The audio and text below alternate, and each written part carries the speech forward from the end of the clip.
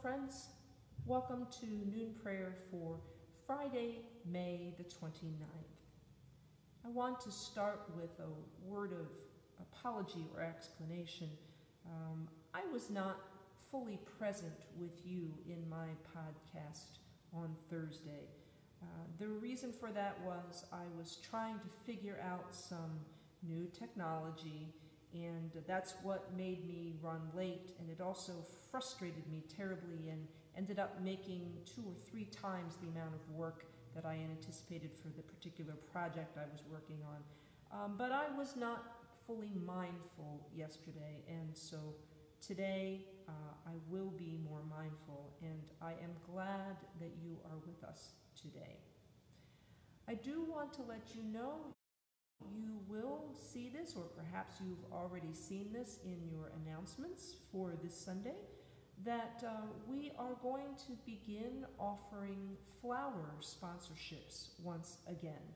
We had stopped our flower sponsorships when we stopped having in-person worship, but we had a good discussion at our worship planning committee meeting this week about the fact that though this digital worship is not in-person worship, it is nonetheless worship. And that if the flowers give glory to God, and if they allow us an opportunity to give thanks or remember someone or something from our past or perhaps our present, that we ought to give you that opportunity again to sponsor flowers. So obviously, if you choose to sponsor flowers, you won't be able to come in and sign up for them as you've been accustomed to doing. You will need to call or email the church office and find out if the date that you were requesting is available, and then you can also leave your dedication for the flowers with April at that time. But your flowers will be visible on our recorded worship sessions for each week, and then provided that you don't want to take them home with you, don't want to come pick them up, or just want to leave them here, we will leave them up in the space behind me here so that they will be visible throughout the week as well. As this Easter season comes to an end, we'll be clearing out some of the things behind me. It'll be kind of plain behind me again. So just to let you know that that will be an opportunity for you going forward to sponsor Sunday flowers. We're going to continue to call them altar flowers, even though they won't truthfully be at the altar, because if they were at the altar, they would be off of the screen. But I see no reason to try to get used to calling them something else in this interim period. So altar flowers. If you are interested in sponsoring altar flowers, all you will need to do going forward is to call or email April in the church office and make sure your date is available, and then we can have your flowers and your dedication be seen not only by those in our immediate worshiping community, but also by all those from other places, who knows, perhaps around the world, who might be tuning into our worship. Alleluia. Christ is risen. He is risen indeed. Alleluia. Holy God, holy and mighty, holy and immortal, have mercy on us. Our Father in heaven, hallowed be your name. Your kingdom come, your will be done on earth as in heaven. Give us today our daily bread. Forgive us our sins as we forgive those who sin against us. Save us from the time of trial and deliver us from evil. For the kingdom, the power, and the glory are yours now and forever. Amen. I believe in God, the Father Almighty, creator of heaven and earth. I believe in Jesus Christ, God's only Son, our Lord, who was conceived by the Holy Spirit, born of the Virgin Mary, suffered under Pontius Pilate, was crucified, died, and was buried. He descended to the dead. On the 3rd day he rose again. He ascended into heaven. He is seated at the right hand of the Father, and he will come to judge the living and the dead. I believe in the Holy Spirit, the Holy Catholic Church, the communion of saints, the forgiveness of sins, the resurrection of the body, and the life everlasting. Amen.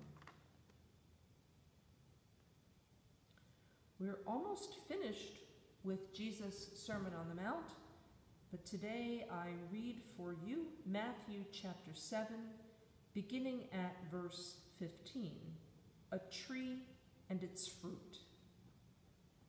Jesus said, "Beware of false prophets who come to you in sheep's clothing, but inwardly are ravenous wolves. You will know them by their fruits. Are grapes gathered from thorns, or figs from thistles? In the same way, every good tree bears good fruit, but the bad tree bears bad fruit. A good tree cannot bear bad fruit, nor can a bad tree bear good fruit. Every tree that does not bear good fruit is cut down and thrown into the fire. Thus you will know them by their fruits." Here ends the reading. People will know us by our fruits. They will know we are Christians by our love. They will know we are Christians also by our joy, which of course is this week's gift of the Spirit. So may that joy be found in you, so that others, when they see you, will see the joy that is in you and will recognize that you belong to God. Show us your mercy, O God, and grant us your salvation. Give us the joy of your saving help again, and sustain us with your bountiful Spirit. Give peace in all the world, for only in you can we live in safety. Keep the nations under your care, and guide us in the way of justice and truth. Let your way be known upon earth, your saving health among all nations. Let not the needy be forgotten, nor the hope of the poor be taken away. Create in me a clean heart, O God, and sustain me with your Holy Spirit. Lord, hear my prayer, and let my cry come before you. The Lord be with you, and also with you. Let us pray. Almighty God, by our baptism into the death and resurrection of your Son, Jesus Christ, you turn us from the old life of sin. Grant that we who are reborn to new life in him may live in righteousness and holiness all our days. Through your Son, Jesus Christ, our Lord. Amen. O God, in you we live and move and have our being. Guide and govern us in this day by your Holy Spirit, that in all the cares and occupations of our life we may not forget you, but remember that always we are walking in your sight. Through Jesus Christ our Lord. Amen. The fruits of the Spirit are love, joy, peace, patience, kindness, generosity, faithfulness, gentleness, and self-control. This week, we've been focusing on joy.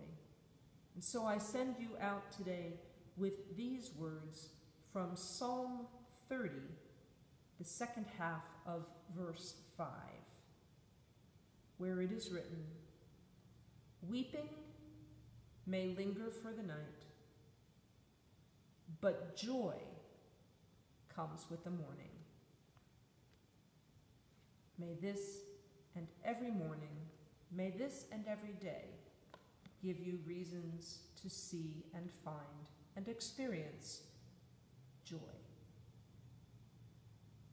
Let us bless the Lord. Thanks be to God. Almighty God, bless us, defend us from all evil, and bring us to everlasting life. Amen. And as I've been doing these last few days, I'm going to turn you around to see one of our Easter symbols that will in fact be going away. I'll leave you today with the picture of this beautiful and really very unique Easter banner, which is the phoenix rising from the ashes, a symbol, an ancient symbol of resurrection. Wherever you feel like your life is in dust and ashes right now, may Jesus Christ raise you to new life and new joy.